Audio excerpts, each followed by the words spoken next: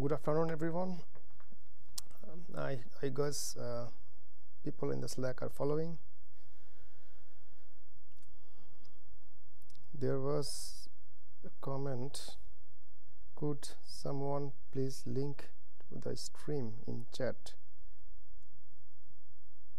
So maybe if you can provide the link to that guy.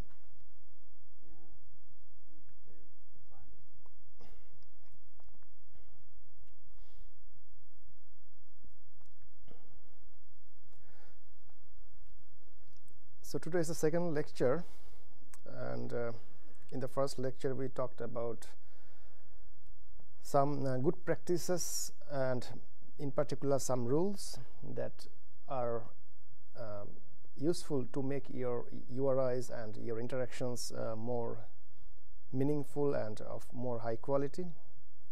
And when we are talking about quality, it always refers to how easily your clients can access or use your APIs, and not only for that, but also how useful they are for the future maintenance and evolution, because APIs continuously evolve, and you need to upgrade your APIs or provide new resources.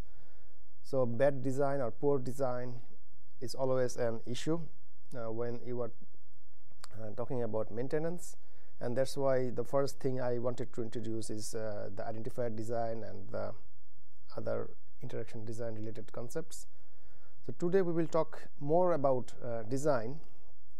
And as you know, in REST, the four main obvious players are the resources or their identifier, the interaction between resources, the metadata about of the resources, and the representation of the resources.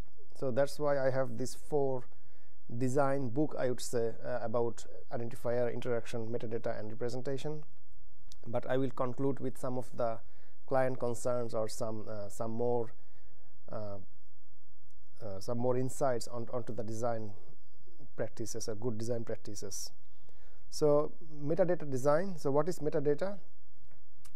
If we think about the HTTP responses and requests, it always has two parts by default, depending of course on the HTTP method. So the headers and the body.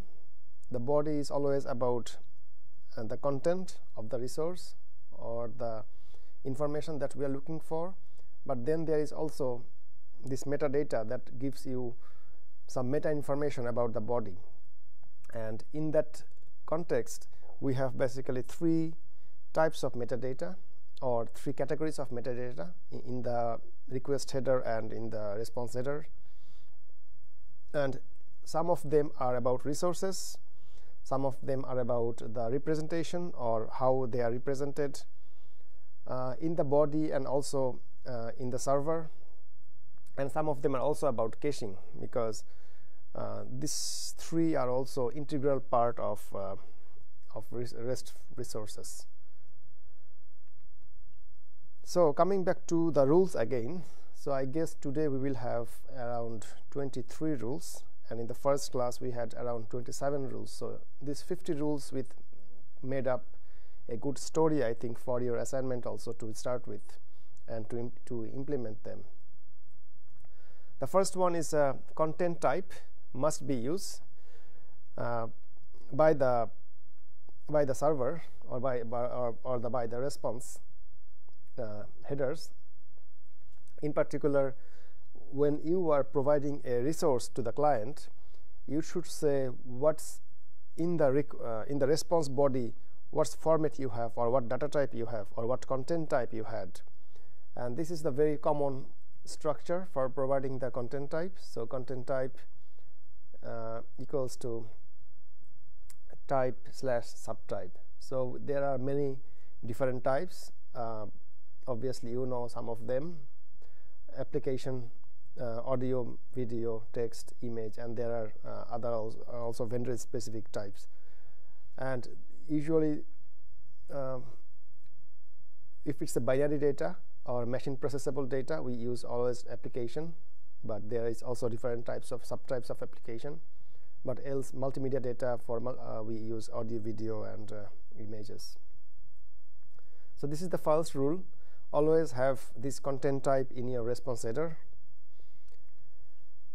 Then the second rule, also always have your length or the size of your response in your response header. So the content length.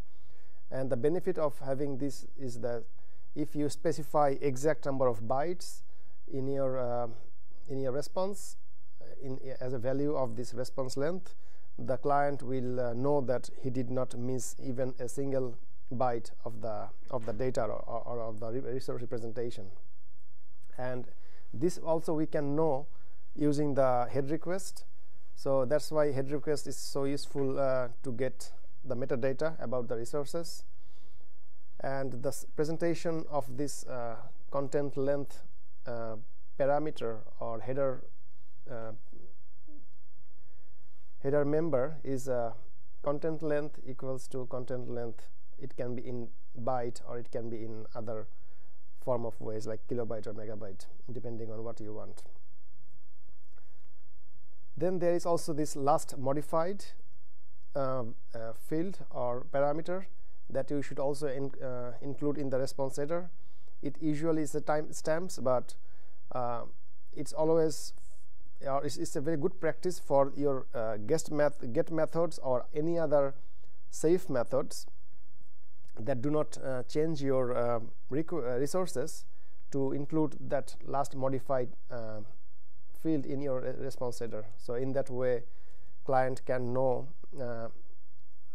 the interval or when was the resource was last accessed. So this is also a very simple rule about designing metadata. Then about e-tag. So e-tag is also another very common but newer than other parameters. So you basically provide a fingerprint or a code based on which you know that if the resources or the representations has been changed or not. And similar to the previous rule, like last modified, it's also good for guest request. So this e-tag should be also always included for the get request, because it's also help the clients as a resource consumer. The format is also simple e-tag and then colon or space the e-tag value. This e-tag is also used by the servers when client is providing or adding this if none match or if match request header. So if client is providing a bunch of in the field of if none match, then what the server does is it checks all the e-tags, and only if none of them matches, then he provides the resource requested by the client. So in that way, he is not providing duplicate values that clients already have, because client includes only those e-tag that he has the resources with him. And similarly, if match, client might tell that I need a resource for this e-tag which I don't have now, so he can mention that if match with this e-tag or some e-tag, provide me the request. So server can read in the same way and provide the resource if you find an exact match of the provided e-tag.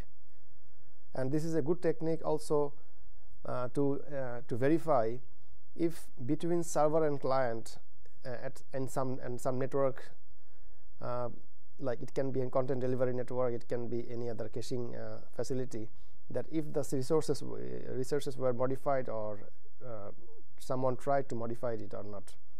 So medial collision. The location, this is also a very simple yet powerful rule. Once you created a resource or once you modified a resource, you should always provide this this value in your response header or response metadata. So this provides basically the new location of the newly created or modified URI. As the format is also simple. like location and then URL. That is the new location of the newly created URLs resources. The sixth rule says cache control, expire, and date response header should be encouraged. And there are some differences between HTTP 1.1 and HTTP 1.0. In HTTP 1.1, you simply says that cache control max age equals to, let's say, 60 seconds. So after 60 seconds, that data or that resource or that state of the resource will not be valid anymore. You must revalidate if the state of the, after 60 seconds, if the state of the resource has been changed or not. But this is for HTTP 1.1, but for HTTP 1.0, you explicitly mention when the resource was created and when it will expire. So there is no simple way to tell the clients that how or what's the condition of this of the caching. And caching can be done in any places between in the client network or in the server network or even the content delivery or explicit caching servers. The request, the rule 6 said this cache control expires and the date, they should be mentioned or they should be encouraged. But rule 7, it's kind of opposite. So if you don't want caching, you should also mention, but in this case, instead of saying the age, you should simply say no cache or no store. And this is for HTTP 1.1, but for HTTP 1.0, you have to say no cache and then there is no expire date. So it's basically 0. You have to mention. But in general, even though you can choose to do the caching or not, the rule 8 says in general it should be always preferable. You should always prefer having a cache, because if you prevent the cache, that means you are going against the REST constraint or REST principles, and that is not a good design choice. So in that case, if you even don't want to do the caching, depending on like if the data is sensitive or not, you can if you don't want to do the caching, maybe you can choose a very small age for that data, let's say 1 second or 2 seconds. So in that way, your design will be also uniform of the resources. The expiration, so even if you get a data using a get method or any other method, let's say the method that's not changing your states, or let's say head method. So even if you get the data and you received like 200 this status, then you should also put in your response header this expiration. So this expiration is kind of safeguard or safety check, so that the client unintentionally not using the expired data anymore or unintentionally using the wrong data. So if you put even with a get method this expiration or expired date for a data, at some like after that expiration date, client automatically can get the new data and revalidate his resource state. So this is also a good practice to have expire even with get method or head method. The rule 10 says a custom HTTP headers must not be used. So as a developer, we always try to come up with new ideas, new headers, in particular custom headers that are not really REST specific, and they are not part of the REST standard. They are business specific. They are sometimes even developer specific. So what they do, they without any reason or without good reasons, they add some more complexity, and that also not only good for the client developers itself, but also who are using your APIs or who are trying to maintain your APIs. So extra headers or non-standard headers, in other words, are not encouraged in REST. And you can do what you can do if you really want some custom headers or non-standard headers, and if you think that those are for informational purpose, you put in the body, and then it up to the client if he or the users if he want to parse the body and use the body to get some more information about the headers. And in some cases it might also fail, like if you are providing a non-standard header for certain methods that are not required, or that they are not expecting to process those headers, they might even fail. So it's always safe to not to use non-standard headers or custom headers. And in fact, I can show you a result, a practical analysis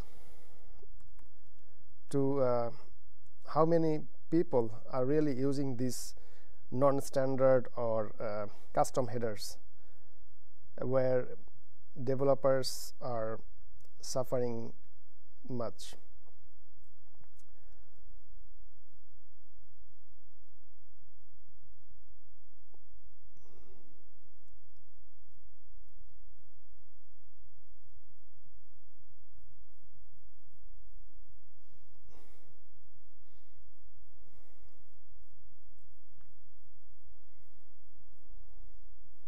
And you will be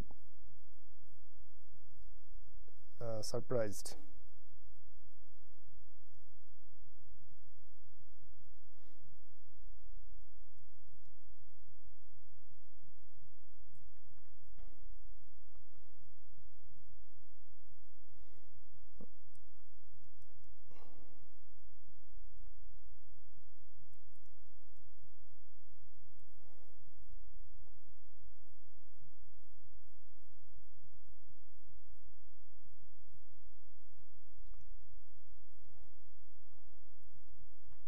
So there are some examples. So I was thinking which one I should show you. So if you look at this article, it analyzed.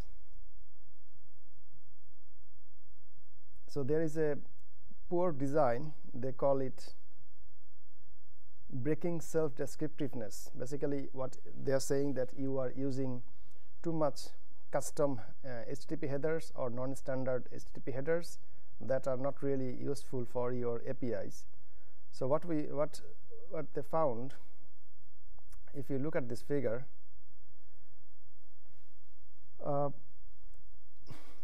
there are some big guys like Facebook, Twitter, YouTube, and also others like I don't know if you Dropbox. So as you can see, they all have this BSD. So this is breaking self-descriptiveness. So they all have non-standard headers. Facebook also have like a bunch of non-standard headers, so 29. So they analyzed 29 URIs from or request HTTP request, and they found that all of them has non-standard headers. Similarly, Twitter has 10 out of 10 they had non-standard headers. YouTube has the same, and then Dropbox has little bit less, but this is evident in practice that developers are using a lots of non-standard headers, and this is not good for REST design. So media types, and before we were talking about the metadata, but now we will talk about media type and media type design practices. So if you know about this authority, Internet Assigned Numbers Authority, so they are the authority for defining media types, assigning IP numbers, assigning domain names, and so on. So they are one of the big stakeholders in the web world. So they have defined these standard sets of media type. Basically, they are also similar to content type and application, audio, font, example, and so on. But there can be also vendor-specific media types. So if Facebook wants to use, let's say, so there is a new media type in Facebook, like 360 degree images in Facebook. Do you use it? So they might have their own media types, and the different vendors, and they may have their own defined media types, and then what they need to do is they need to get approval from this organization. They cannot simply define and use it. So there are different rules for designing media type, and the first rule, it says that application media type should be used. Application is specific. So for example, I am getting a resource using the get method about a player with this ID in a JSON, but if I get a response, I will get, of course, by default a JSON format, but this JSON format only when I use the content type will only tell the content of the response that I'm receiving, but this content type does not tell how the player object, or what is the schema of the player object itself, or it doesn't tell anything about the player representation. So to avoid that, or to complement that, I would say, basically you should not only have a content type that is application / let's say JSON, but on top of that you can have other compound resource representation, let's say application / WRML. So this is a new kind of representation for resources, and it is known as Web Resource Modeling Language. Do you know this language? No? So this is a very new initiative, and they are also open source and they are open standard, so anyone can use them. It's also very user-friendly language to model your resources, and they have, I think, also a tool that you can use.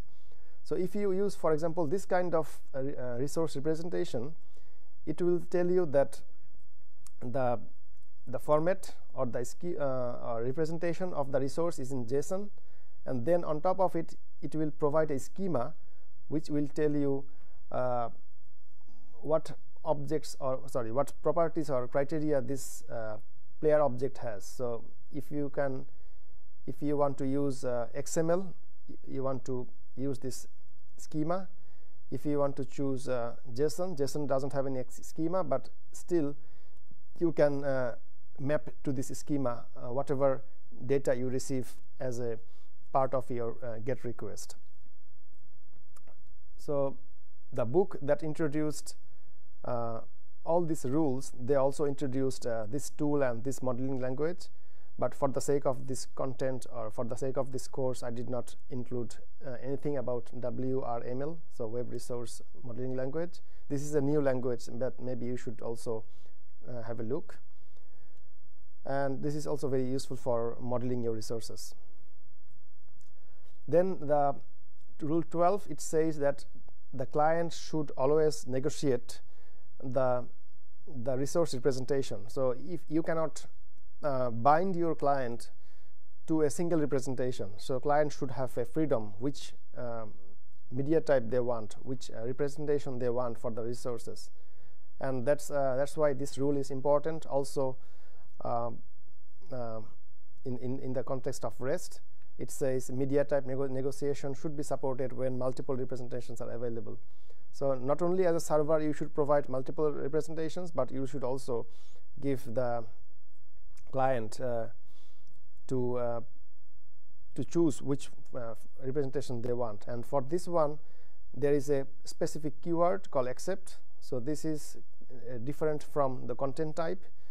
And so if you mention that accept and then the content type, not the content type, media type, then client can have that representation in the desired format.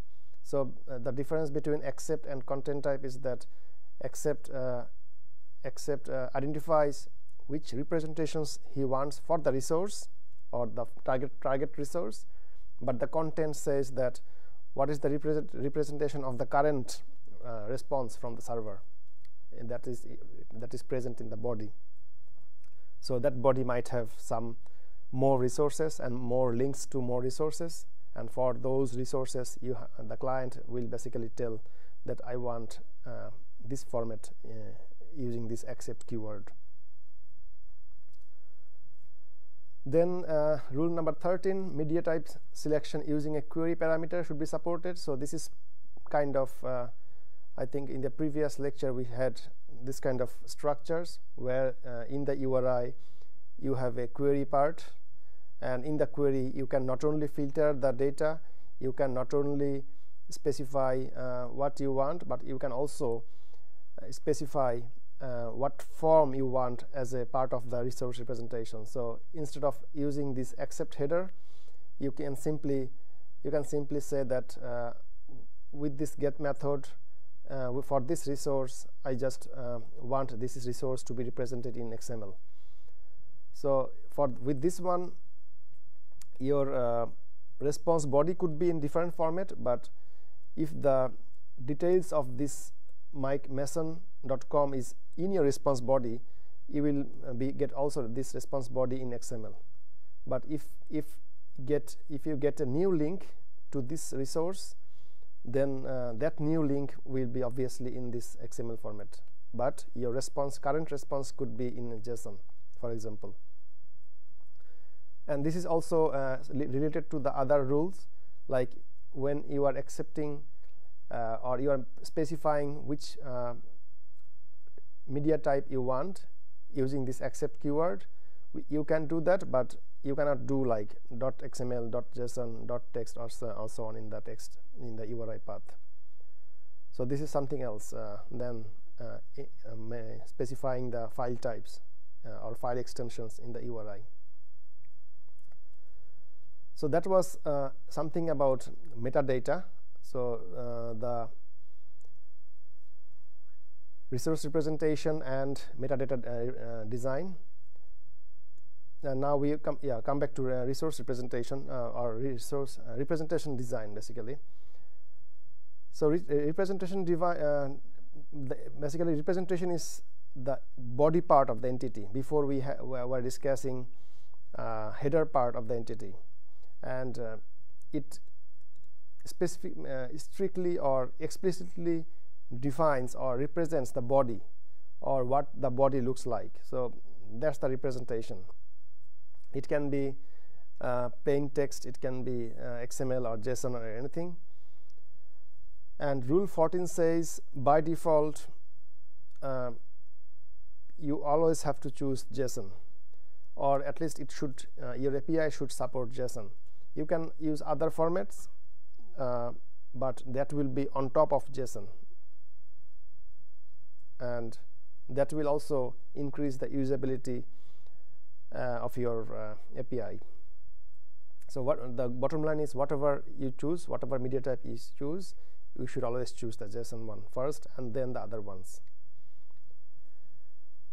And while you are choosing the JSON, this is also a very basic rule on JSON formation. Rule 15 says your JSON must be well formed. By well formed, it means it should be consistent across all across your application. So for one resource you might use a double quotation for your string, for example, but for other resource you did not, so that's not a consistent design. And this is also important for if you want your application to be platform independent, and if you want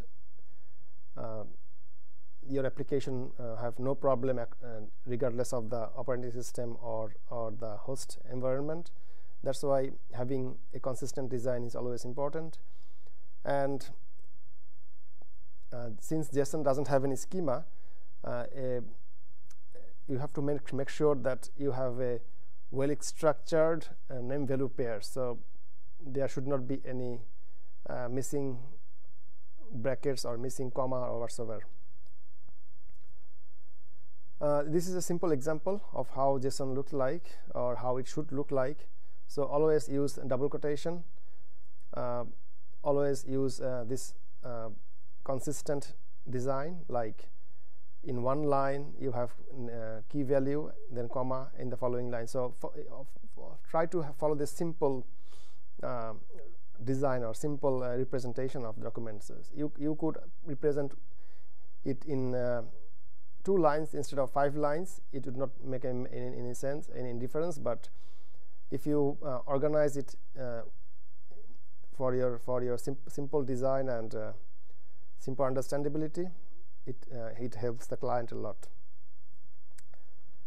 Then XML and other formats may optionally be used.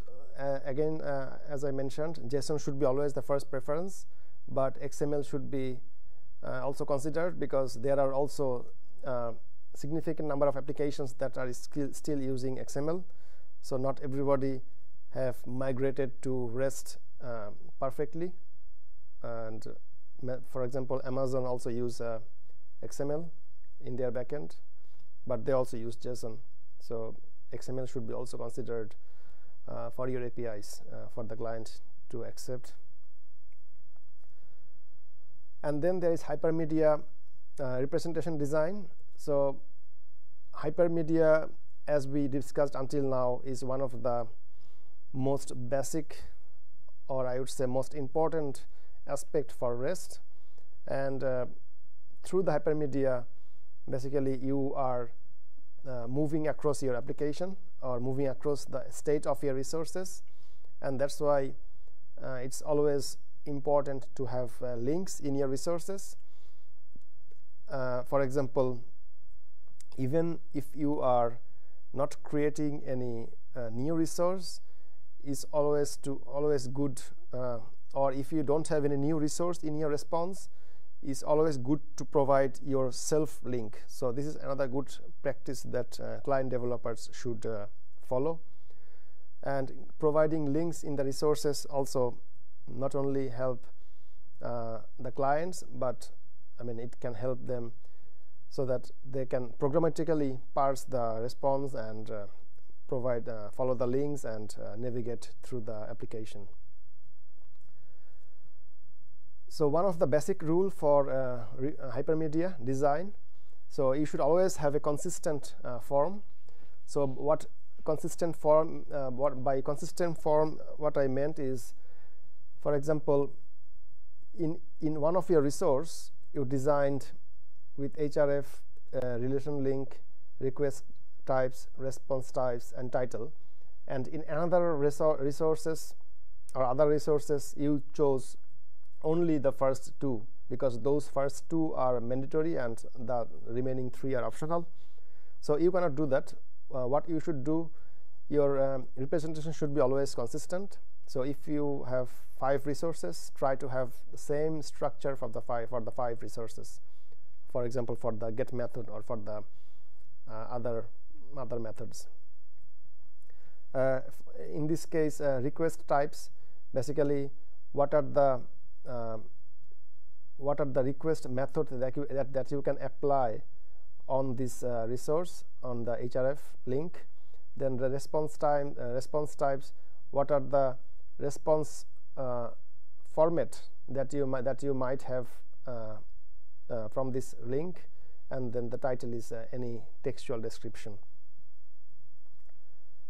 So this is a simple example, and by default, as I mentioned, these are the 2 default links or members that you always have in your resource representation or hypermedia representation, where this href, this provides the target resource or the actual resource that we are interested in, and then we have rel link that describe or that provides the content of this context of this href link. Rule 18, a consistent form should be used to advertise your link. So in the previous rule 17, it says a consistent form for the links, so for your resource representation in terms of links. But this one is also a consistent about consistency, but this time it's about if you are adding further links in your response. So for that one, what you are doing, basically you have this links keyword, and as I mentioned also, by default always have this self link, so that denotes or refers to the current resource. But also if you want to add links to other resources, always have the same format, so hrefrel, hrefrel, hrefrel. But if you want to add other information, what this rule said, also add those other information for all the cases. And that's why this consistent form is also useful and important for designing hypermedia representation. Then the self link, I think I also mentioned it already, like this is a good practice, and that's why they made it as a rule. Like always include the self link in the resource representation, and if you include this link in your resource representation, even if you don't need, it's a kind of reference, or if some reasons clients want to get the link back, it's also a good point or good representation having this self link in your representation. So this is by default a good practice, having this self link in your resource representation. And is there any question in Slack? No.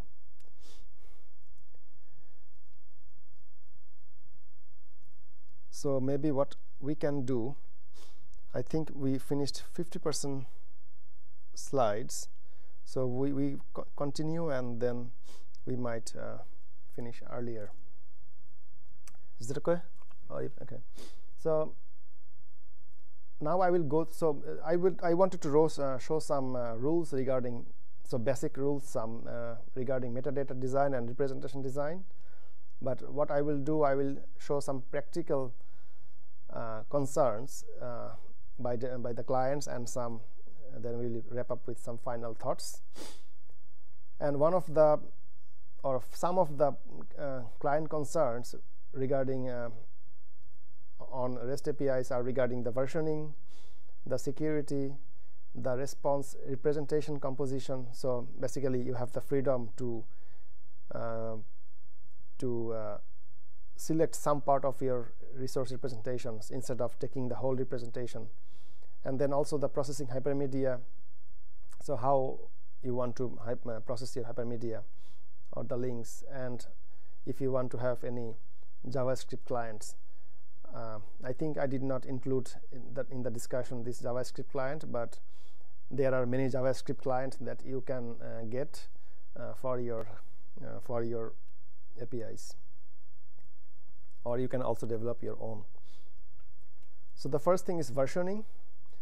A REST APIs is composed of interlinked resources known as resource model. So this resource model is also a known concept or popular concept, as we mentioned, like is kind of designing your database or designing your object model. So with your resources, you design your resource model, and it might or might not be important to know the version of the resources. And there is a good debate, or I would say confusion maybe, if we should include the version in the URI, or if you should consider the version as a part of the URI. So what do you think? Do developers should include the version in as a part of the URI? Well, if we have several versions, then yes. But are you always running your several versions at the same time? Perhaps if you are migrating to one newer. Yeah. Yeah, there is this confusion. The confusion is mainly because, I will say why. In general, it's a good practice to have versions. In particular, the major versions, you might omit the minor versions, because even change, a small change, a character change in URI is a minor version or minor improvement or minor changes. But the main reason why some people don't like version is that, look at the example, in the first example.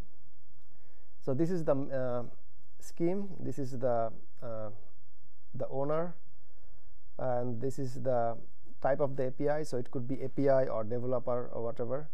So some people also prefers api.restful.com, or some people prefers /API. And then you have the version followed by the whole bunch of resources. So the confusion is, if this version is about this part of the endpoint, or if it's about any of the resources or immediate resources. So that's the main confusion part. So does this version is about the URI, sorry, the main endpoint, or this version is about one of the resources or all the resources? So we might, from this URI, we might think that this is the version 2 of this Mona Lisa resource, but this is not the case. That's why some people prefer not including any version in the URI. But I personally would say that version should be included in the URI, but only the major version, not the minor version. Because if you also include minor version, let's say version 2.1, and dot of course has a different meaning for URIs, like all these dots, so it will create a mess in your URI design. And that's why I mentioned here the version of the REST APIs or resources should not be signified in an URI. It's because in the book itself they were debating, and also I looked at Microsoft REST APIs standard guideline, and they said you should include the versioning. So there is like contradicting feedback or comments from the practitioners. But it's a good practice to include the versioning in the URI. And even if you are creating a new resource or introducing new resource in the middle of your while your system is running, it might not be the good idea to introduce or add new versions, because if you are creating a new version just for one resource, it's not that obvious that you need to take the whole system down and then deploy them again, or introduce a new version for the whole system. So there is this mixed comments or mixed feedback from the practitioners. And that's another important client concern regarding the versioning. But what way of doing this versioning is in particular for specific resources or single resources is you can have this e-tag. Of course, e-tag has other uses for the clients, but you can also use this e-tag to say a particular change in a particular resource, or for example a particular representation for a particular resource. And using this e-tag is one clever way of handling this versioning issues or versioning problem. And using this e-tag, you can even represent very simple changes, like very fine-grained character level changes in the URIs, for example. And then obviously they are not representing the same resource anymore. So then it's about security, and one of the main security concern for the clients is how you represent your make your data secure, or your application secure, your resources secure. And to do that, OAuth. So did you use OAuth or developed OAuth before?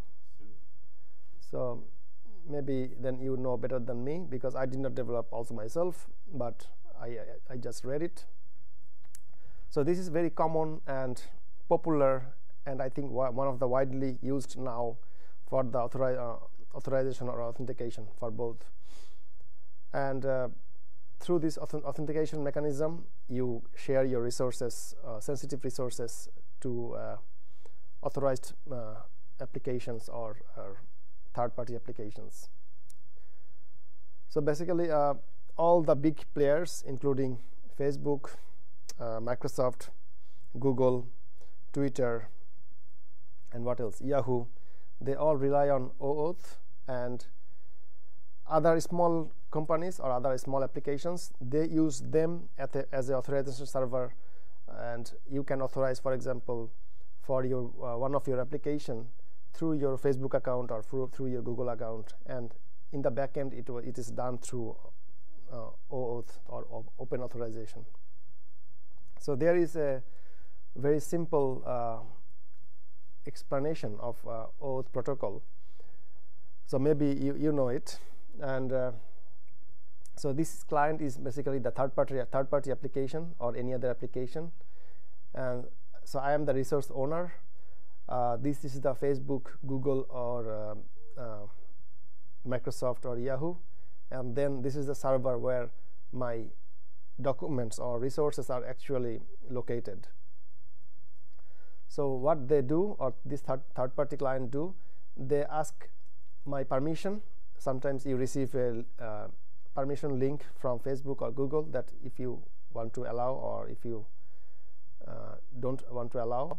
So once you allow them, and they get a key, application key or any other key that they use for authenticating to authenticate themselves on behalf of the client, or on behalf of myself, to the Google server or Microsoft server, that I have this authorization from the owner, so grant me to access their resources.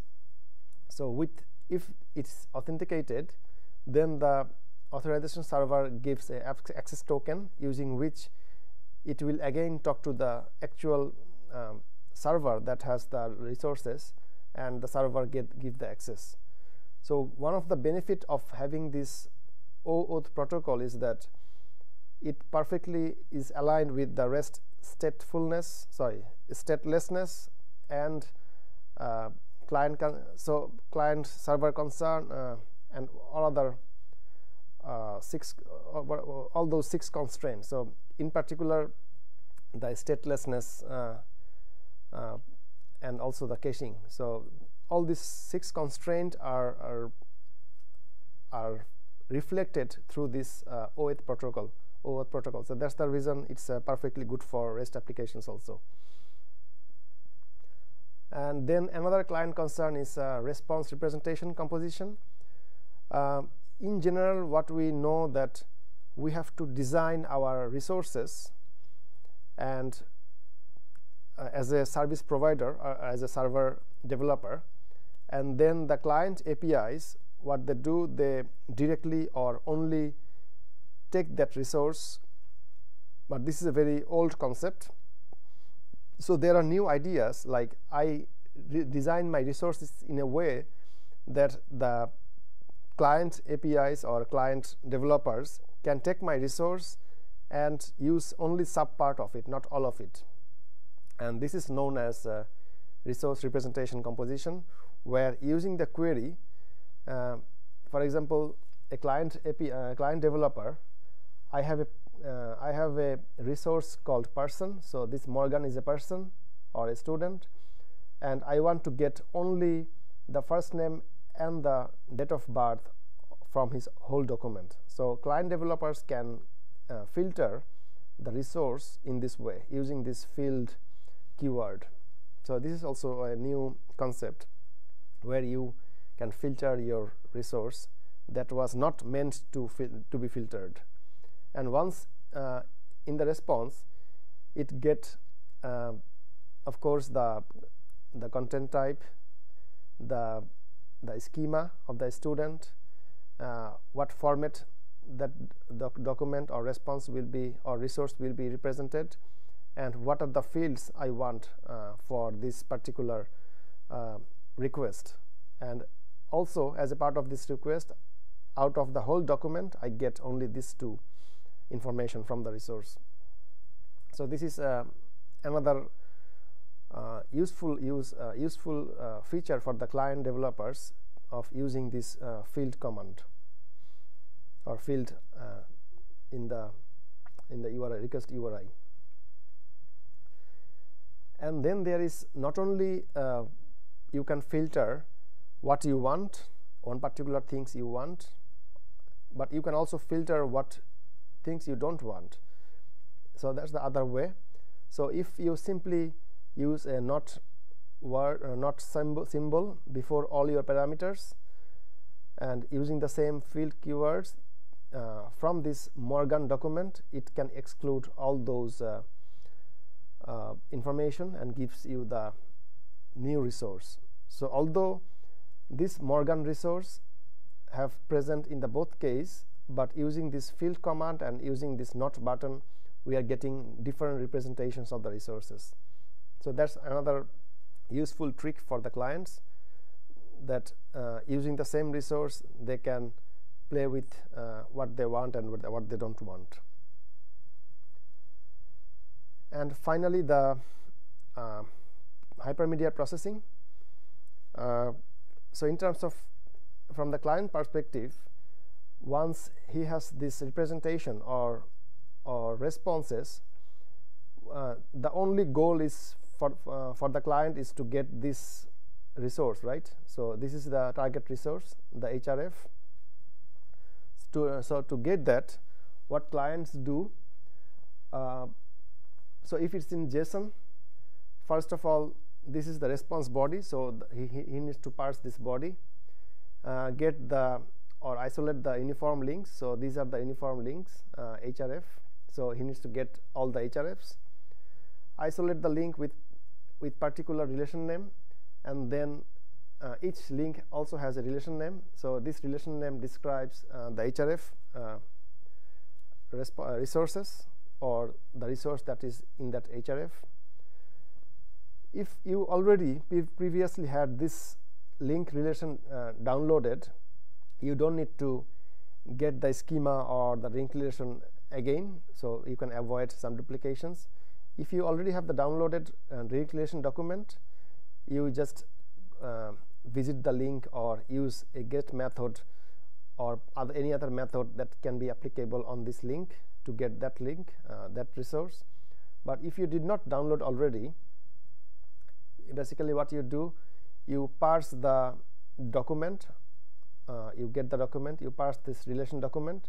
In that document you have the method, what method this will be applicable for href resources, and then using that method you simply make a call, and finally you get the target resource. So this is a kind of activity diagram for processing hypermedia, or how the links in resources, the response body should be processed. And some final notes.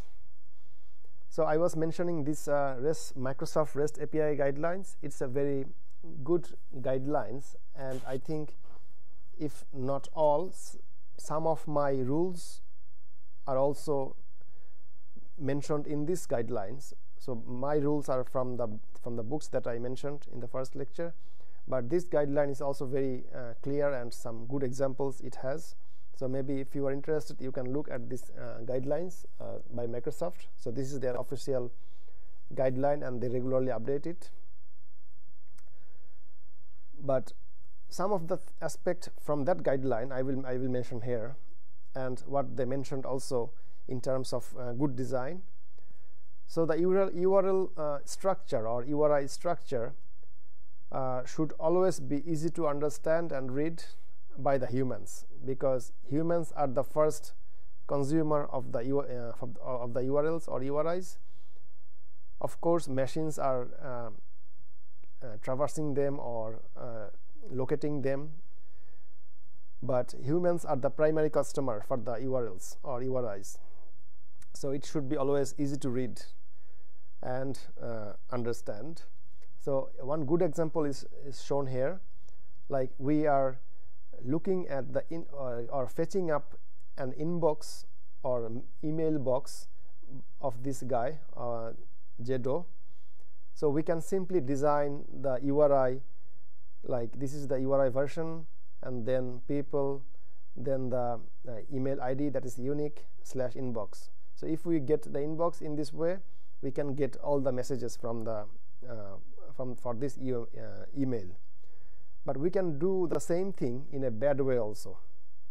So we get the users Jedo and then /folders. So in this way we get all the folders from his email, and we particularly select only the inbox folder using this some form of key or some form of encoded value. And this is not really a good design for the users or for the humans, because for the inbox, the address of the inbox will not change.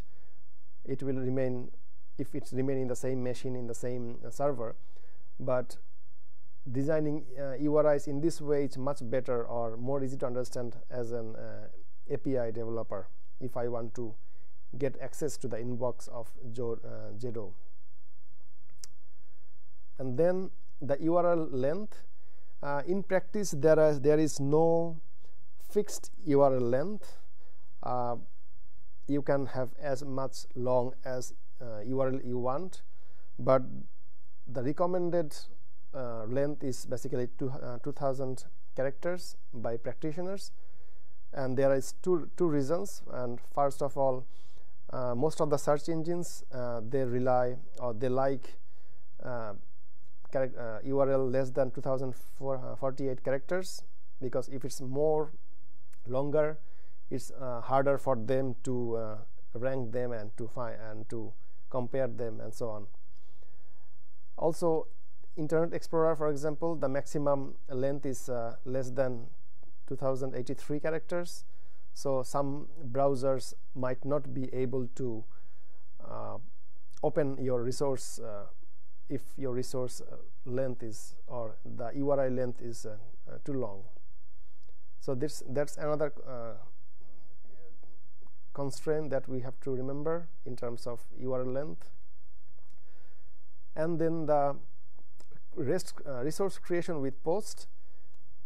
And that's another good practice. Like when you are creating the resource, you are not only giving this HTTP status code and saying that the resource has been created, but you must always put this new location of the new resource. I think we also mentioned it in the in rule 5. We said that this location header must be there for the new resources, and Microsoft guideline also mentions or emphasize on this.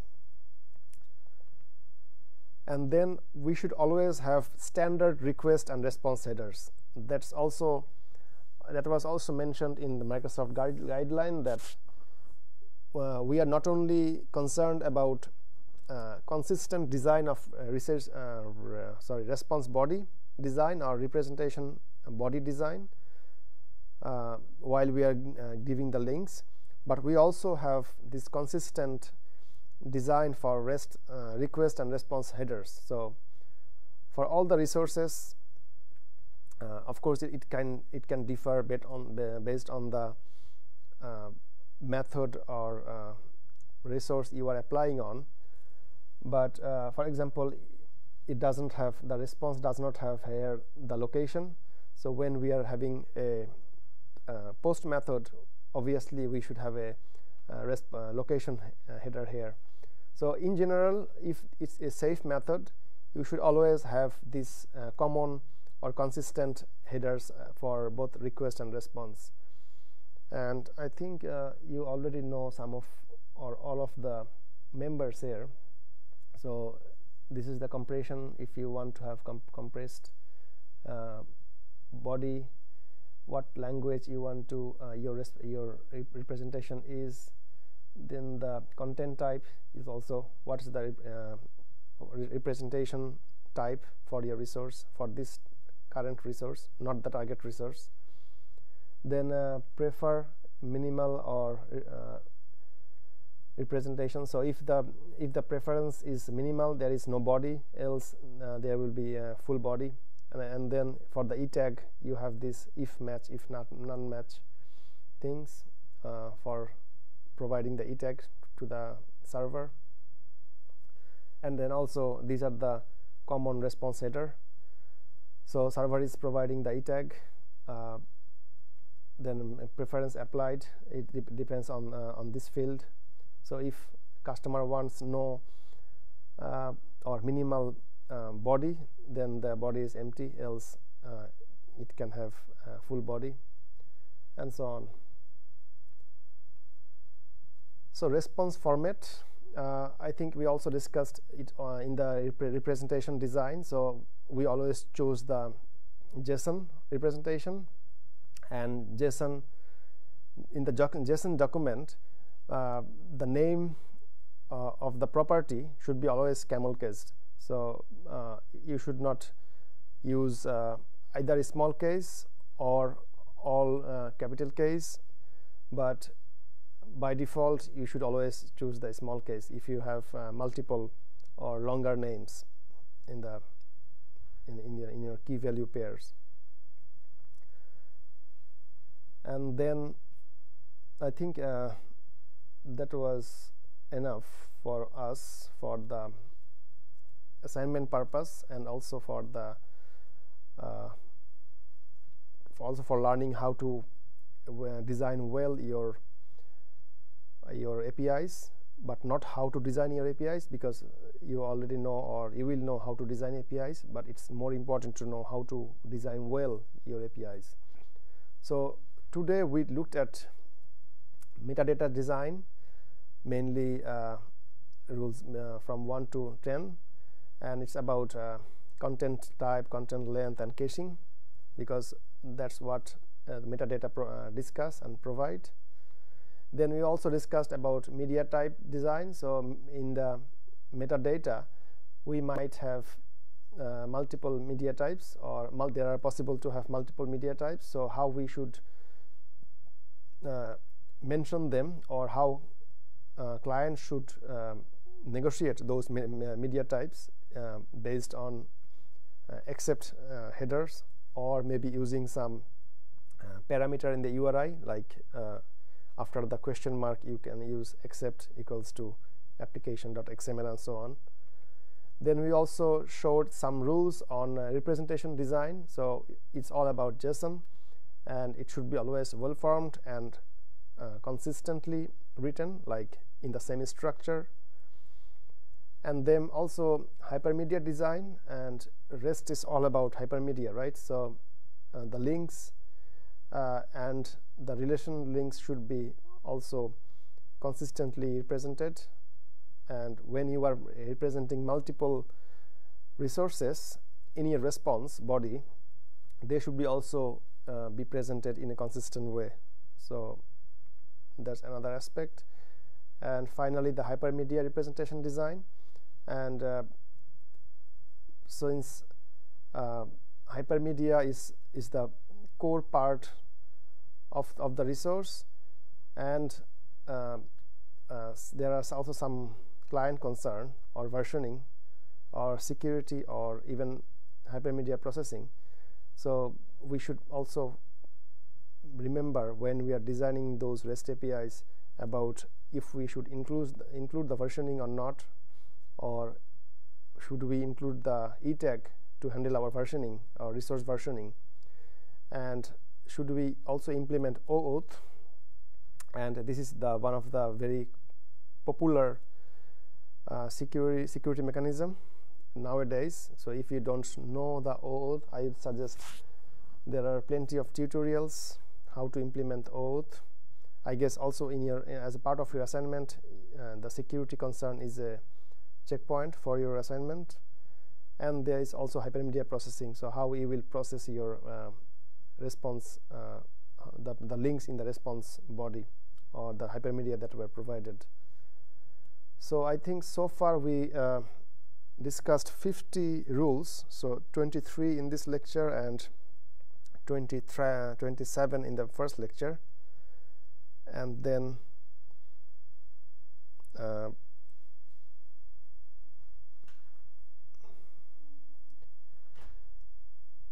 the goal of so did you look at the assignment yet? So basically for this part, the goal of the assignment will be, out of those 50 rules, how many or to what extent you can implement in your assignment or in your project. So I think Johan Leithet will also give you some more introduction or information on the assignment later, but everything we discussed in this 50 rules are basically goal of your assignment. So let's say your API should at least support representations with so it should at least support the JSON. If you add support for others, it's also a bonus. Then it should follow the constraint of RESTful APIs. So basically you should have caching, you should have statelessness, you should have that client server structure, you should have, I don't remember all of them now, but all those at least five constraints, except the last one. So you should also have this show this Hathehaus principle. So basically the hypermedia, you should show that your resources have links in your design, and clients can follow those links. So the assignment asks you to give at least read, create, update, and delete resources. So for these 4 basic methods, maybe you can, if you have time pressure, you can ignore other 5, but at least one of each 4 operations you should implement. Then unsafe HTTP methods and data about users in the system. So it's about authentication. So it's up to you how you want to authenticate your users. So you can choose OAuth or other mechanism, but I guess OAuth could be interesting to learn and might not be simple to implement, but it would be interesting for you to learn. Your API should give some ability to register a webhook. So maybe if you can have a webhook which can trigger some events or changes, and it's also asking to put your project on Postman, or you can also use Newman-Clee so that it can be possible to test.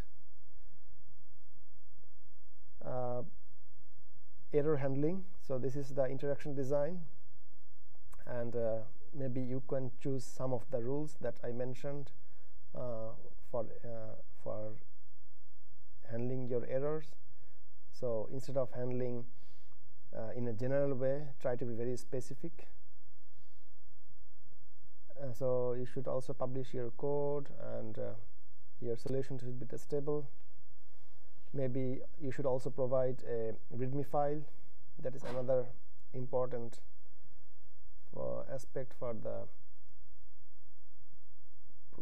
project, or having good practice. Maybe you can also make a script file that will automatically that will basically automate the whole process, from taking the data, making the calls, and getting the responses for your APIs. So if you have your own idea, you can start working on the project immediately. Else there are some suggestions, I think there is only one suggestion, so you can go with it. But what I believe that if you just follow the slides, it will be more than enough to apply most of, or maybe all of the criteria that there is asking for. But you obviously have to know some basic on REST API development.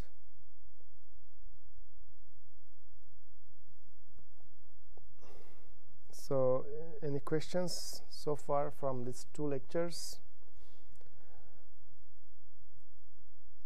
from the previous lecture and today? Those these rules are not very hard rules, but it's since they are not very hard, it's also easy to remember, to forget them. So that's the thing.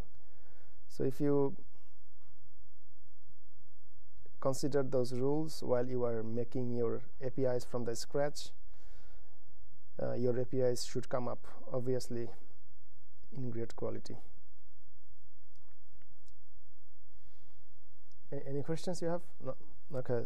Do you have any questions online, or did you get the overview of the assignment that we showed or discussed?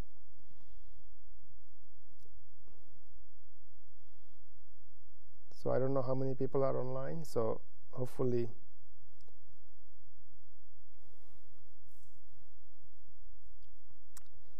okay. So okay, I don't know when is the deadline also for the assignment. Do you know the deadline?